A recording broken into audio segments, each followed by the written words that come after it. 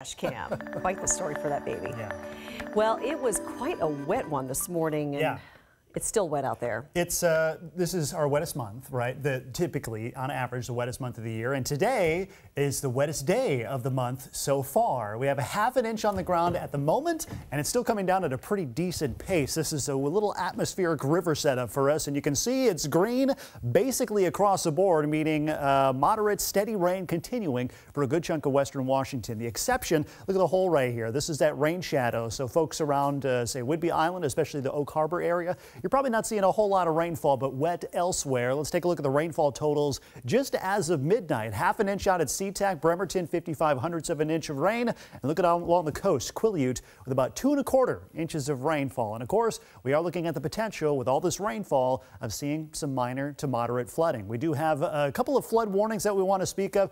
In Mason County, the Skokomish River expected to see moderate flooding today, and the Little Green east of Bellingham, that's the South Fork Nooksack River, which is also expected to see moderate flooding with the rivers cresting sometime early tomorrow morning before falling back below flood stage sometime on Wednesday. So again, flood warning at least through Wednesday. It's not the only weather-related alerts we're looking at. We're also going to be seeing some pretty gusty wind develop in places over western Washington. The coast and parts of the northwest interior are under a high wind warning until 4 o'clock tomorrow morning. We will continue to see the wind ramp up in these areas through this afternoon and especially early this evening before subsiding late tonight into early tomorrow morning. Some of these areas out along the coast, the San Juan Islands, say around the Admiralty Inlets or the Port Townsend area, Camano Island and Whidbey Island, we could see some wind gusts approaching 60 miles per hour. And considering this is the first real sizable wind event that we've seen this year, we could see some extra branches go down. So just something to pay attention to. Ferndale, you are also included in this.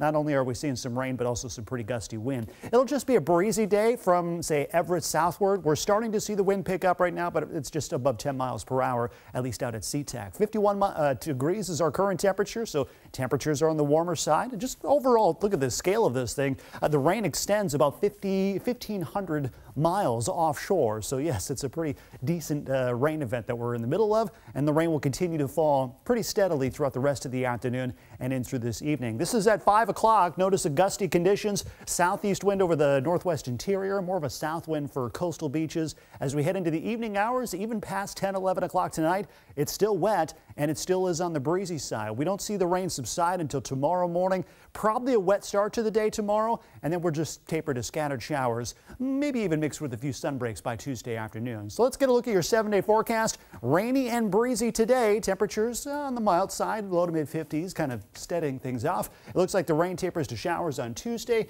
showers and sun breaks on Wednesday, a somewhat drier day on Thursday, and then another shot for rain. And notice those cooler temperatures. We're going to see highs in the mid 40s this upcoming weekend with rain likely at times through the weekend.